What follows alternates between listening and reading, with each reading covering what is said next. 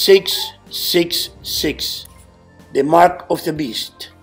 Satan hide behind these numbers, disguising what he don't want you to see.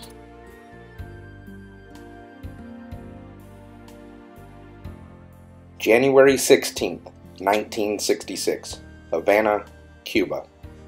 This conference was attended by roughly 500 delegates from 82 different countries around the world under the false pretense of peace, harmony, and love, which was their slogan.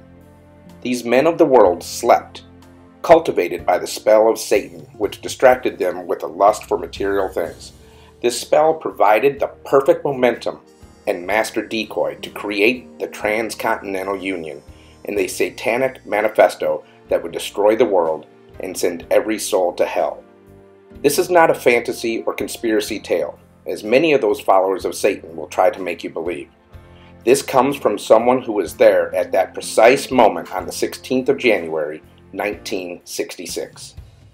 The master spy who infiltrated this conference, Dr. Julio Antonio de Marmo, has been following these disciples of Satan all his life across the world. This is his story and the product of his investigations over the past 57 years. Because he has tried to bring to public knowledge the existence of the satanic cult since the 60s and tell you the truth based on what he has witnessed with his own eyes.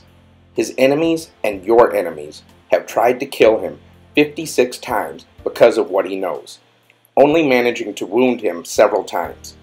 In spite of that, he continues to expose the satanic cult and bring you the details of the magnitude of this criminal global organization that seeks to take your country, your freedom, your family values, and if that weren't enough, your lives.